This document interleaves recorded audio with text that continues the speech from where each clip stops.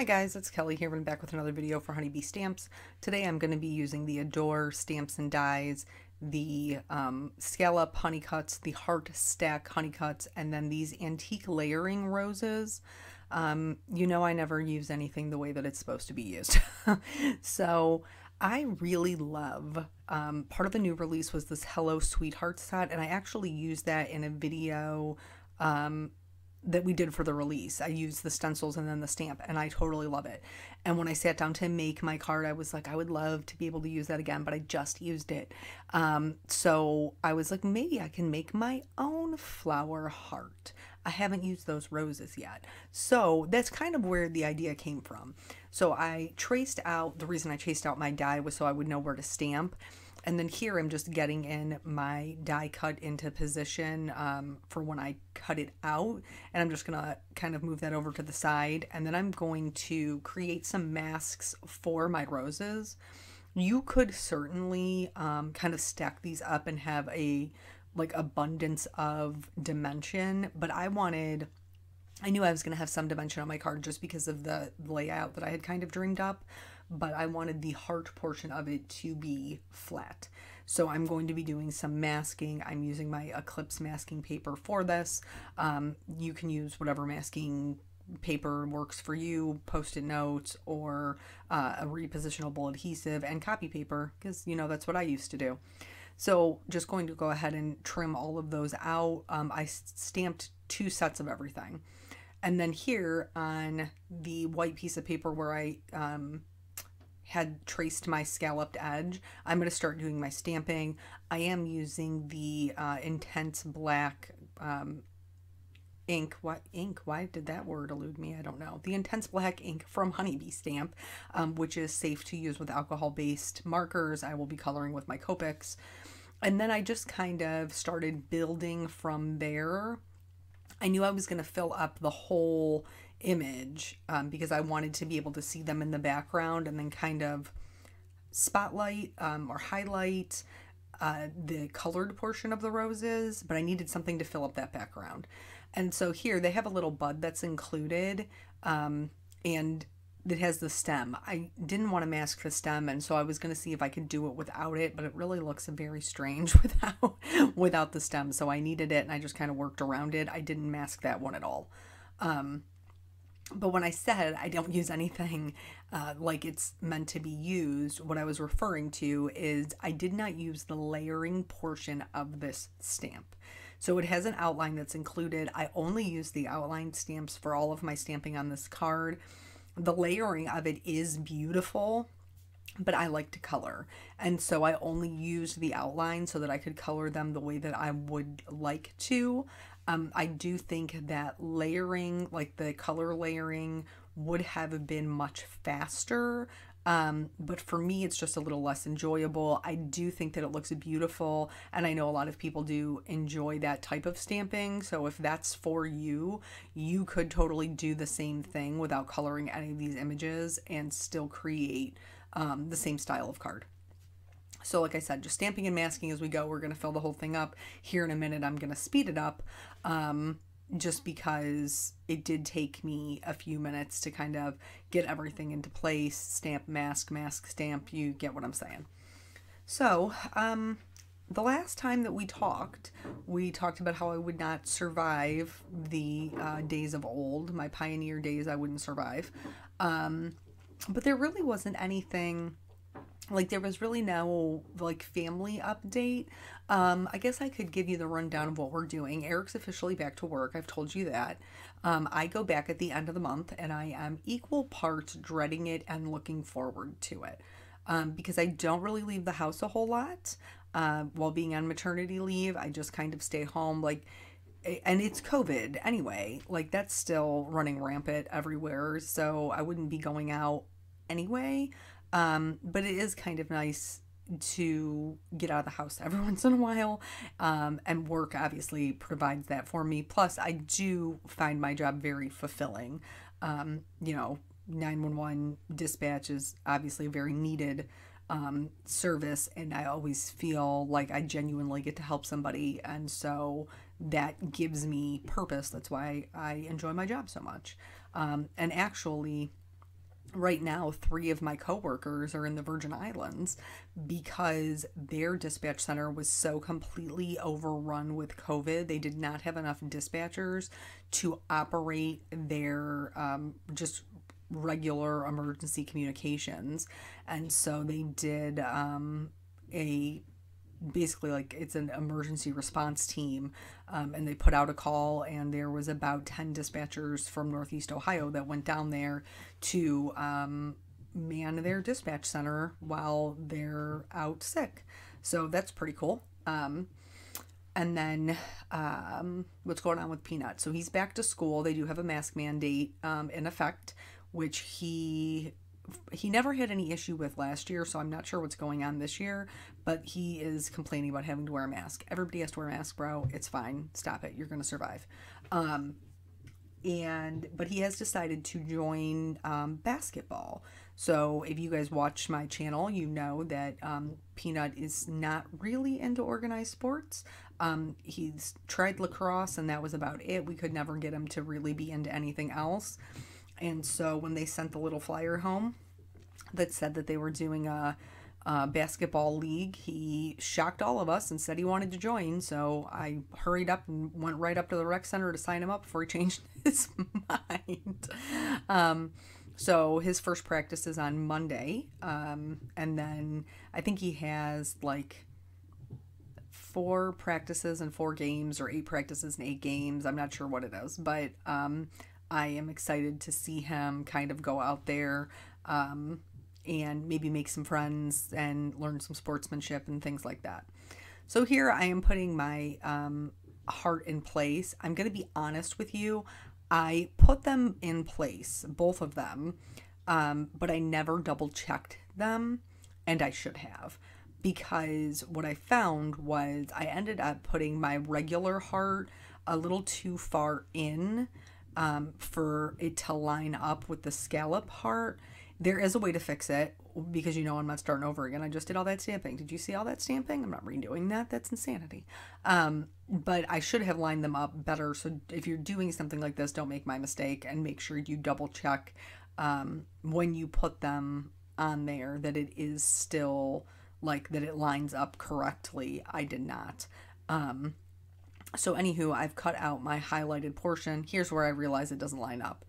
See how my scallop heart is too far to the left? In order for it to be in the center of the other heart, I got to scooch it to the right, but then it doesn't match up as an A2 size card. But that's okay. I figured it out. But I am going to color just the center portion. I wanted to stick with just like a classic color combination. I went with red. I just went with red roses and like the red and the craft and the white. I always like that combination together. Here what I'm doing is I'm just mapping out where my colors need to be.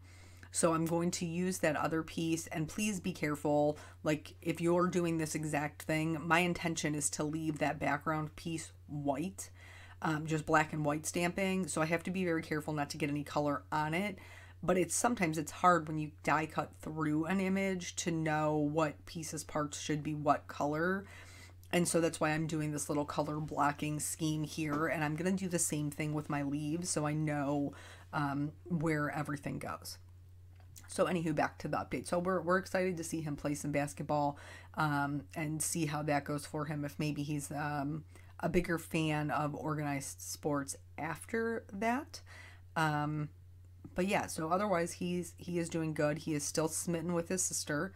In fact, my mother-in-law was here the other day, and she had just changed Caitlin's diaper, and she went to go wash her hands in the kitchen, and the changing table, it's all open, like into my family room, so she could see them. She was like, can you keep an eye on your sister for a minute? Just talk to her while I go wash my hands. And he is talking to her, and he like puts his hands up on both her cheeks, and he's like, "Why are you so cute?" Which is adorable. So he is still 100% smitten with her. He asked me to print out a picture of her so that he could take it to school with him. And so, because he keeps talking about his little sister, but he doesn't have a picture to show his friends. So originally what he actually asked me for was if I would email his teacher a picture of Caitlin so that he could show his friends, because my child does not understand that we have the capability of printing out pictures, since everything's digital now. So I did print one out so that he could take it in, and apparently he's just been carrying it around with him. So we showed all his friends at school, and then I got a text from one of our neighbors that he plays with their two kids, and she was like, oh, Nathan showed me a picture of Caitlin, and she's beautiful, and it was just, he's very sweet about it. And hopefully that continues, because I know plenty of people have said, like, and even Eric, his brother, when his brother came home from the hospital, he was like 3 days in, was like, can we take him back? Can we return him? So far, so good. Nathan doesn't want to return her. As far as Caitlin goes, her evenings are still the hardest time, but it is for all babies. I mean, evenings just are a little bit harder. She is sleeping pretty well through the night though, so thank God for that. And she takes really good morning naps. It's just the evening. I think by the time that she gets to the evening, she's kept herself up for so long, she's overtired and she cannot get settled. So that is a little bit more challenging, but we're working through it. She just had her 2-month checkup. Can you believe it's been 2 months already? I cannot. And she weighs 10 pounds, 4 ounces. So she is kind of slow in the weight gain area, but she is still gaining, so nothing to be concerned about. And she got her vaccines, which is awful. Oh my gosh, it's just the worst thing ever. I mean, you do it because it's the best thing for them, and so we do it. But like the silent screaming that happens when they get their shots, oh, it just breaks your heart. Oh, it's not fun.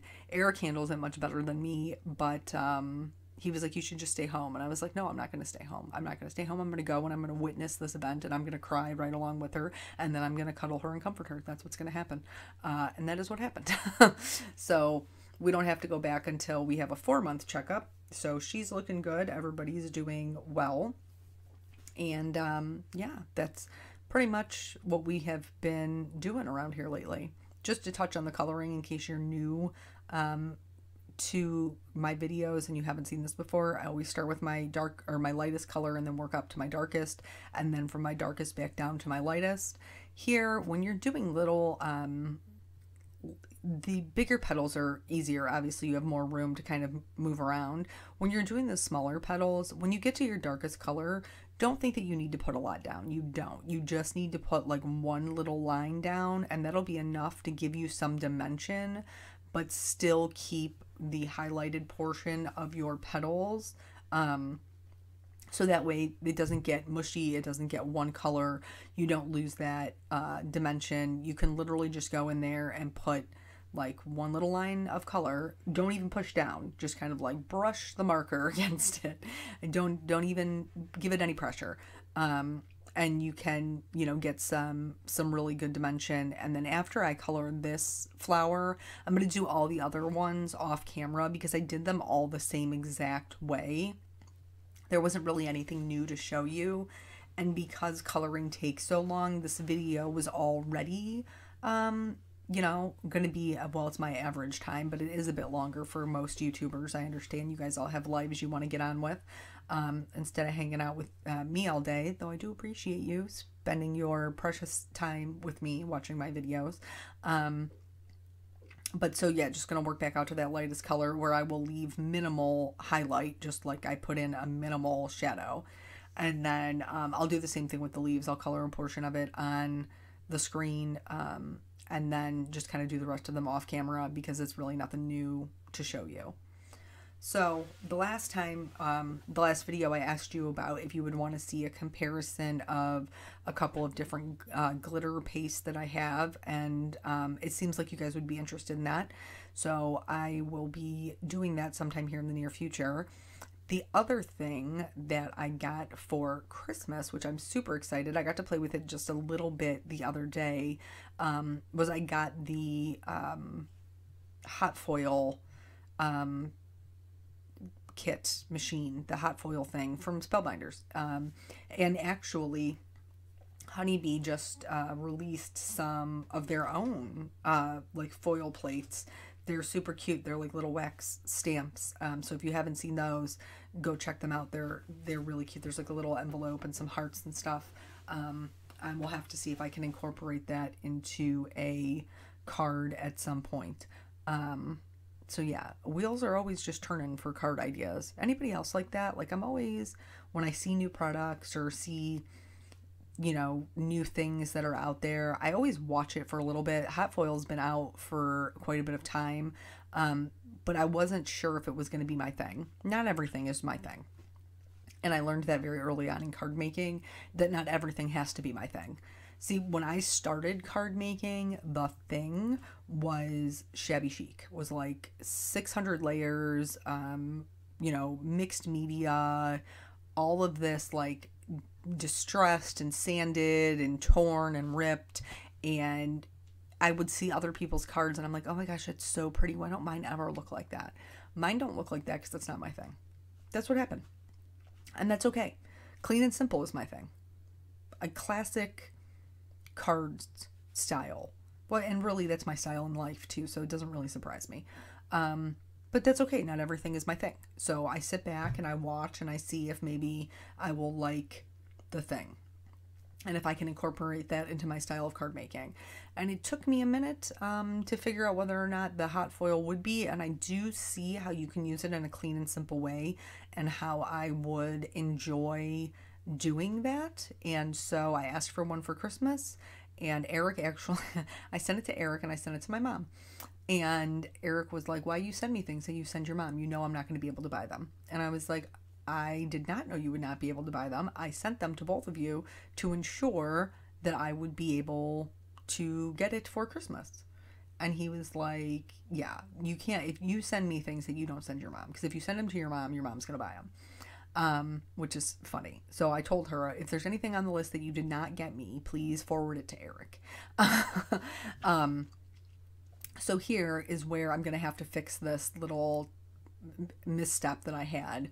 And so it's more important to me that the card be lined up on the heart than the card be lined up on the edge.